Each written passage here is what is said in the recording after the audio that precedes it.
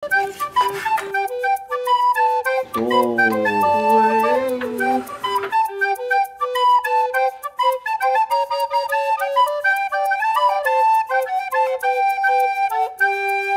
ini Mami mau bikin paikut yang kayak di dimsum.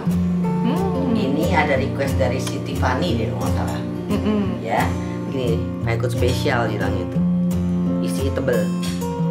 Ya. Ini kita potong kecil-kecil. Ini kita udah potong kecil-kecil. Kita kasih jahe cincang nih. Kira-kira nih 1 sendok teh. Bawang putih 1 sendok teh. Ini angcu arah masak 2 sendok makan. Kasih soy sauce ya 2 sendok makan.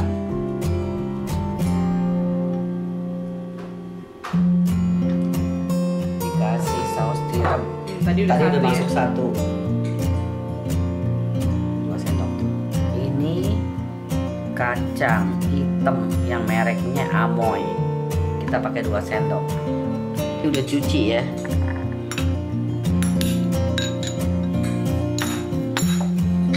Potong. Nah, udah cincang begini kita masukin sini.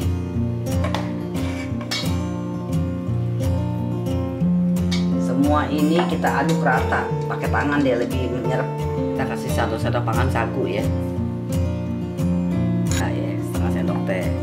Nah karena kita nggak pakai petsin, kita kasih gula 1 sendok teh dulu. Ini diaduk ya, dibejekin, didiemin 20 menit, taruh di kulkas. Nanti udah 20 menit, udah nyeresep, kita tinggal tim. Ini kan tadi udah kita tinggalin 20 menit. Sekarang kita mau press. Kalau saya modelnya main press aja deh, nggak buang waktu. Ini kita press 20 menit juga mateng. Tapi kamu kalau misalnya mau di tim, tuh bisa 1 jam loh dia bisa empuk. Ya, jadi saya di 20 menit karena ini tempatnya nggak lebar, jadi saya pakai mangkok kecil. Jadi nanti baru dituang mangkok besar kalau udah matang supaya ngangkatnya kita gampang. Ini saya press 20 menit ya. 20 menit ya, kita buka ya. Tuh. Ngebul. Udah kayak di dimsum ya. Nanti ini kita pindahin ke mangkok yang lebih lebar ya, jadi nggak numpuk. Karena kalau di sini nggak muat. 2 sendok makan ya. Ini bawang putih kira-kira 1 sendok makan. Ini cabai merah 1. Ini buat atasannya ini. Nah, ini kita matiin ya, udah nggak perlu ya, kalau kuning. Kita kasih minyak wijen ya, 1/2 sendok makan aja nih.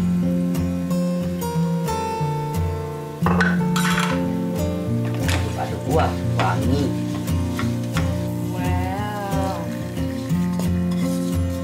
Jadi deh, paikut ala dimsum.